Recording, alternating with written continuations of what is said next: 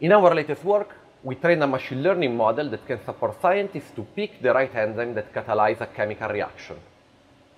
This is fundamental because using enzymes as catalysts can help lower the barrier of adoption of sustainable processes in industrial chemistry. Enzymes are molecular machines that nature optimized in the last 3.5 billion of years to speed up chemical reactions in our body and in any living organism. They are key to life as we know it. The main advantage of using enzymes is that they usually operate under mild conditions, in water or at body temperature. Furthermore, just like the proteins in us or in our food, they are made up of amino acids, which makes them essentially compostable. Compared to these, traditional approaches to speed up chemical reactions in industrial application often involves the usage of toxic solvents, high pressures, high temperatures, as well as large amounts of waste.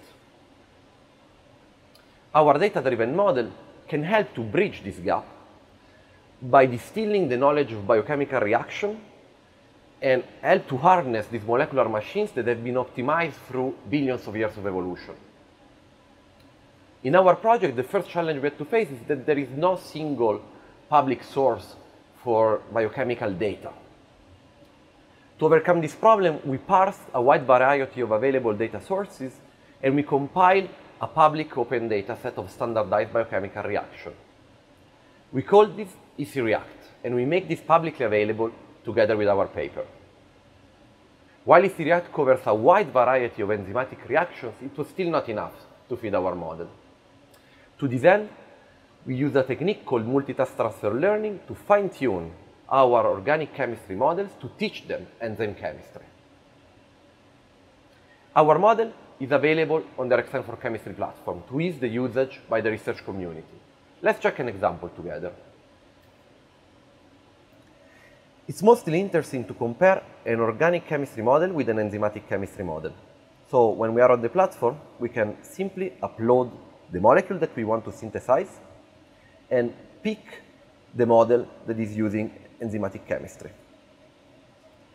Now we will check an example of an expansion in split screen where we see on the left the organic chemistry model and on the right the enzymatic chemistry model.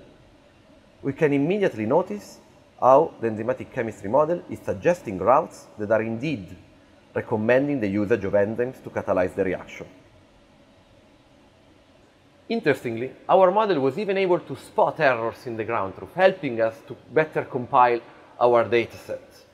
And this testifies how well the model was able to distill biochemical reaction knowledge.